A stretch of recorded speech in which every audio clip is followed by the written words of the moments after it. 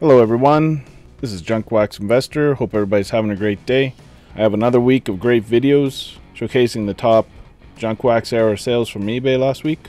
Today we'll be looking at the top 20 baseball cards. Alright, let's get into the list.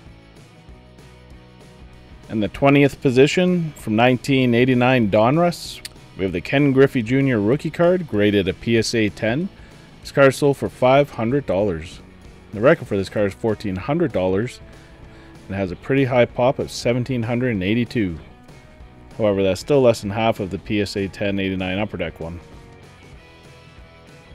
Alright, in the 19th position, from 1991 Upper Deck, we have the Hank Aaron autographed chase card, numbered 2500. This card sold in raw condition for $599. We've seen a lot of the other Upper Deck autographed chase cards on this list, but I think this is the first time for the Hank Aaron one. In the 18th position, from 1993 Bowman, we have a Derek Jeter rookie card, graded a Gem Mint PSA 10. This card sold for $650.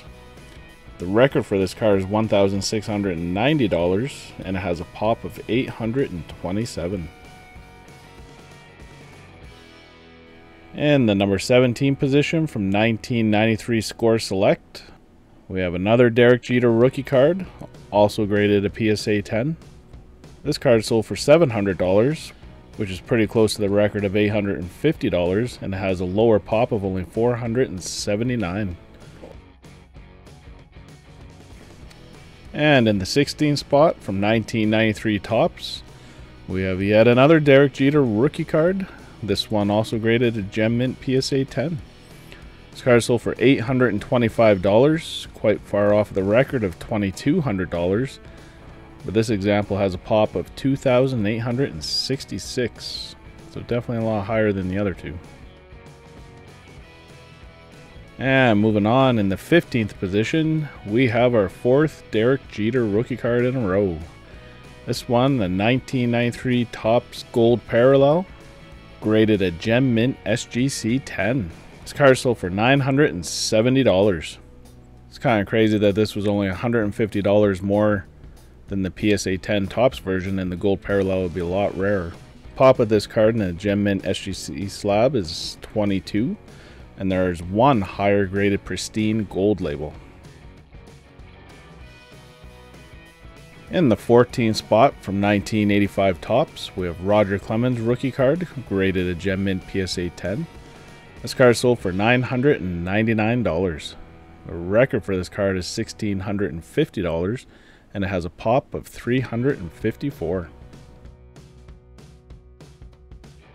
In the number 13th position, from 1993 Classic Best, we have a Derek Jeter pre-rookie card, autographed and numbered 781 out of 1200. This card was graded a PSA 8 with an 8 grade for the autograph, and it sold for $1,000.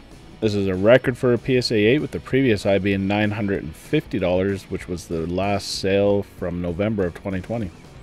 This card has a pop of 11, and there's 51 graded higher with 26 Gem Mint PSA 10s. In the number 12 position, from 1987 O-Pee-Chee, we have Barry Bonds rookie card, graded a Gem Mint BGS 9.5. This card sold for $1,026. It has subgrades of a 9.5 for centering, corners, and edges, and a 9 for surface. This card has a pop of 109, and there's 5 higher graded pristine BGS 10s. In the number 11 position, from 1991 Upper Deck, we have Michael Jordan's baseball rookie card, number SP1. This card was graded a Gem Mint PSA 10 and it sold for $1,050. The record sale for this card was an outlier $7,600. However, the second highest sale was around $3,000 as well earlier this year. This card has a pretty high pop of 1,463 as a PSA 10. In the number 10 spot, from 1987 Leaf, we have the Greg Maddux rookie card, graded a PSA 10. This card sold for $1,055, or about a third of the record high of $3,250 from earlier this year, and it has a pop of 483. In the number 9 position from 1992 Bowman, we have the Mariano Rivera rookie card, graded a PSA 10. This card sold for $1,075. The record for this card is $2,100 and has a pop of $1,425. In the number 8 spot from 1993 Pinnacle, we'll throw in another Derek Jeter rookie card for good measure. This one also graded a PSA 10. This card sold for $1,200. The record for this card is an outlier sale of $10,000, with the second highest sale is around the $3,000 mark, which is a little more reasonable. This card has a pop of $651. In the number 7 spot from 1991 Score, we have the Mickey Mantle number 7 chase card autographed out of 2,500. This card was graded a mint BGS 9 with a 10 for the auto and is sold for $1,300. So of note, according to Score, Mantle side 2,500 total cards in the 7 card set, so it actually equals 356 copies of each of the cards. So even though the back of the card says out of 2,500, each specific card only has 356 autograph copies. So a little more rare than it seems if you're looking for a specific card. Moving forward, we actually have a tie for the 5th position. First up, from 1989 Topps Traded, we have a Ken Griffey Jr. rookie card, graded a pristine BGS 10.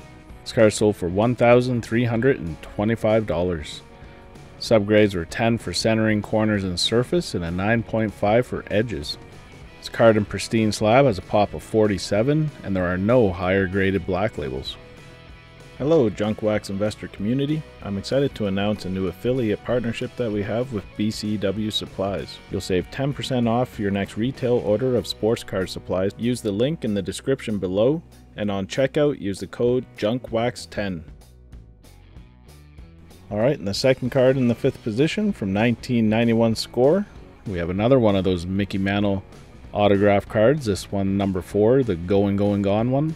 Also graded a mint BGS 9 with a 10 for the autograph. This example sold for $1,325. It has subgrades of 9.5 for centering, 9 for edges and surface, and an 8.5 for corners. Pops in mint condition in 59, and there are 11 higher graded Gem Mint BGS 9.5s. The numbering of some of these in the BGS pop report's a little bit messed up.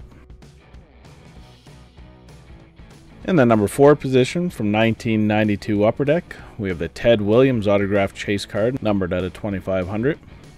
This copy is in great shape and graded a Gem Mint BGS 9.5 with a 10 for the autograph. This card is sold for $1,500 and has subgrades of 9.5s for corners, edges, and surface, and a 9 for centering. This card has a pop of 43, and there are none graded higher. In the number 3 spot from 1987 Leaf, we have another Barry Bonds rookie card, graded a Gem Mint PSA 10. This card sold for $2,354. This is the 6th highest sale of this card, with the record being $4,500 for March, and this card has a pretty low pop of only 92. And the number 2 spot from 1992 Classic 4 Sport Gold, we have the Derek Jeter pre-rookie card with a limited print run of 9,500.